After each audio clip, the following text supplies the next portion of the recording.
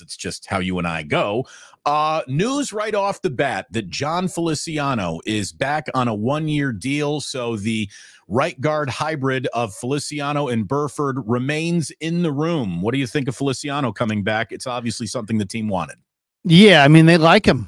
They like him. I know there's a lot of people going, well, why are you re-signing Feliciano when you have Spencer Burford on a rookie contract that has 2 more years left? And that is that Feliciano is maybe a little bit more dependable. And the Niners like what they got in the 1 year that they had him. And of course, the controversy came in the Super Bowl when Burford made a mistake. The rank and file NFL fan looked at the film and said, "It's McKivitz," and people were just doing a rain dance on McKivitz's head. And Feliciano defended McKivitz and suggested Burford was at fault on the pivotal play. He later apologized, and John Lynch said that he would speak with Laken Tomlinson also about a potential reunion. So that kind of clouded the picture a little bit. And Tomlinson is out there still. He remains a free agent, but the Niners extend McKivitz, and they've got at least 5 O linemen. If the game was today, they could play. So the game is not today. We are reporting that we are still very, very far away from week 1 of the NFL season. But to make the best possible season around the corner, there's still plenty of business to do. When you need plenty of business to do, you need a little bit of money to do it with. And we also have the news right off the bat this morning here for everyone on Wake Up that George Kittle and Javon Hargrave have restructured, according to Dave Lombardi and Over the Cap, and all precincts reporting the 49ers converted over $7 million in base salary to bonuses with prorated cap hits over the next 5 years for Hargrave. I don't really have the details on Kittle's rework deal, but it's being reported that that's going to create about $10 million in space, which when you looked at the cap space the 49ers have, had been diminishing. So Kittle just did him a solid right there, Larry. Well, and these were all expected. Even though Hargrave did not particularly play great football in that first year with the Niners, when they signed him to that massive deal, this was part of the master plan, which was to have him renegotiate this year, create additional cap room. And for Kittle, it says that he's probably going to be a long-time guy with the Niners, right? I mean, there's people that are like, maybe they'll replace Kittle. Well, if you're restructuring a guy, you typically – those are your foundation pieces. Those are the guys that are going to be around for a while, typically. Not always, but typically. Fred Warner also is involved in a restructure. So Warner, Kittle, Hargrave making a big grip of cash, and now they restructure and now allow the 49ers to have the free agency room that they need to pursue whoever they want to pursue. There's talk they want Devondre Campbell. There was talk last night they wanted Cameron Curl before he went back to the Rams.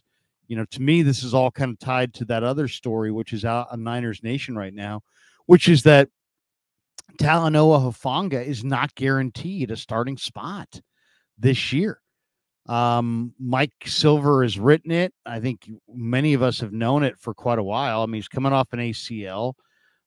He was an all-pro player in 2022.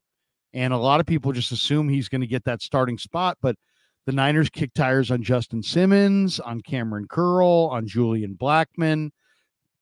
Hufanga's coming off the torn ACL, and he has a history of injuries dating back to his days at USC. So I think the 49ers would be very wise to get themselves fortified at free safety, because you just don't know. You just don't know. And Larry, strong safety for that. I mean, look at who the general manager is. If there is one position where, the Niners general manager has an awful lot of working knowledge, it's the position of safety. John Lynch, a Hall of Fame safety, obviously. So I think I'll take his instincts there and his hunches there and apply, more credence to it than maybe at any other position. Like, who knows more about safety play than John Lynch in the building? He's a Hall of Fame safety.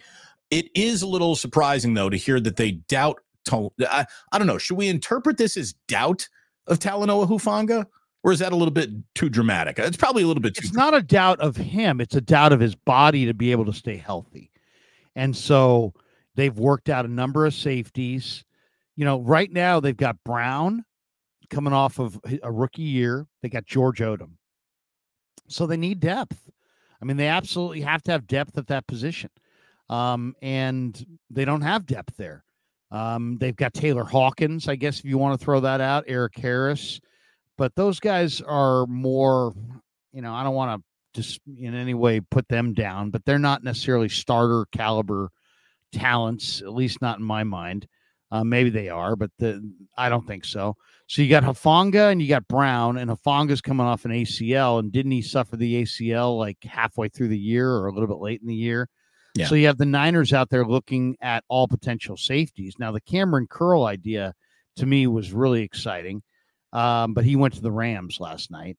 The guy that I think makes a lot of sense for them is Mike Edwards, who was in Kansas City, I believe, and he's from the University of Kentucky.